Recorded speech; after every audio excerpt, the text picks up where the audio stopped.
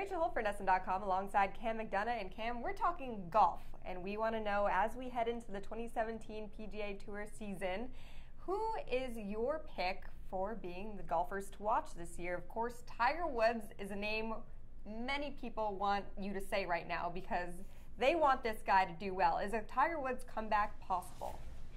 Is it possible? I think so. But if you're expecting him to win a major right away, I would say that probably not.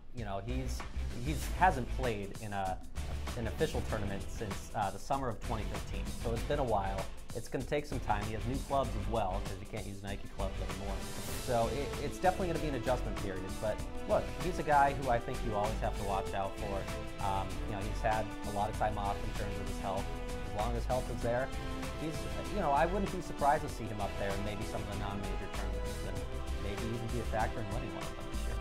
Jason Day is the world's #1 golfer. How long do you think he can hold on to that? Well, the thing about Jason Day is, he had an incredible ending to the season prior to last year and a great start to it, but the ending he sort of fizzled out and he withdrew from his last 2 tournaments of the FedEx Cup. So he's sort of on a downward trend here.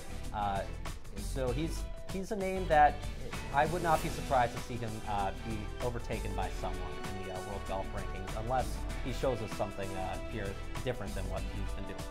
2016 was a fantastic year for Dustin Johnson. He was the PGA Tour Player of the Year.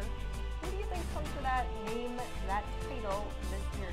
Yeah, I think Dustin Johnson's a name you still got to look out for. I mean, this is a guy who the question for him was always, because he always, he could hit the ball a mile, and he had just such incredible talent. He won tournaments that weren't majors. It was a question of could he win in a major.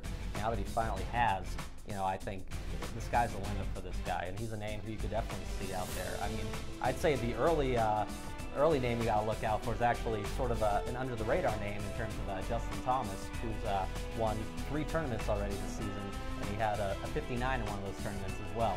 Maybe to call him the Player of the Year might be a little bit of a stretch, but he's definitely a name to watch out for this year. Okay, well, we'll be following along closely, and in New England, if you can't play golf, at least you can follow along at NESN.com.